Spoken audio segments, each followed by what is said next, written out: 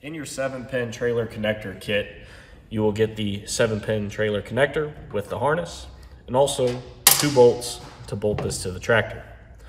To install it on the tractor, you will need a 12mm socket, and also you will need a box blade or something to cut the tape off of the connector that will plug onto here. The first step will be to get the harness out of the tractor cab.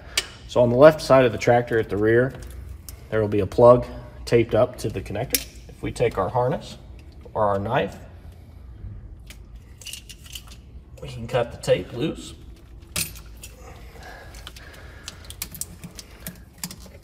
And then pull the connectors out and up where we can connect them to the trailer pin connector. Taking your 7-pin trailer plug, we will first connect the harness.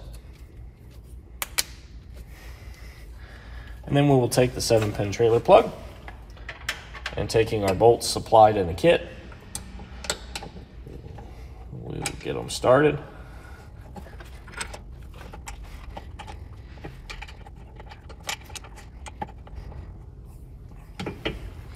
Once we get them started, we'll take our ratchet and tighten them up.